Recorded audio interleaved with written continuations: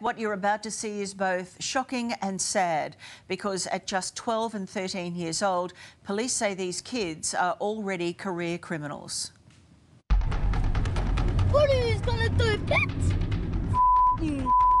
You're in a stolen car with two kids barely old enough to be in high school. 12 and 13 years of age, a brand new, relatively new Ford Ranger. You can see here he's struggling to keep control of the vehicle. And it's a pity we can't show their faces because you can see how young they are. You can't run into a tree.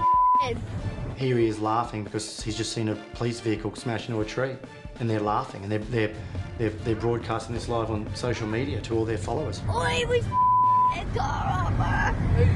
Dan Purdy is a former cop who's now the state MP for the suburbs where this chase took place. Dogs. They have no regard at all for anyone else, any other road user.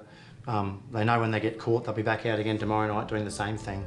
And they were, even though they were caught this time. A police intelligence brief shows the 12-year-old was back out breaking and entering within a week. Most nights of the week, they're breaking into houses. They often steal multiple cars from the same house. As you can see there, high-powered BMW, 210 kilometres an hour plus.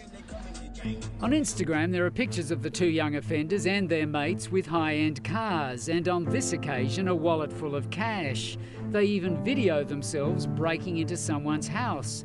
A police report on the 12-year-old driving during this chase last April says it's highly likely that levels of offending will continue to increase. 12 months on, we've got the same offenders. Their behaviour has escalated. It's a miracle that they haven't killed someone. And it's not just these kids that are doing it. This is happening across Queensland, night after night. Like, one of them's tried to hide his face, but the other one's just got no shame whatsoever. Tradie Jamie Franklin's work ute was stolen from his place on the Sunshine Coast and driven 2 hours north to Bundaberg. We know this because the thieves, two 17-year-olds and one adult, videoed it all and put it on social media.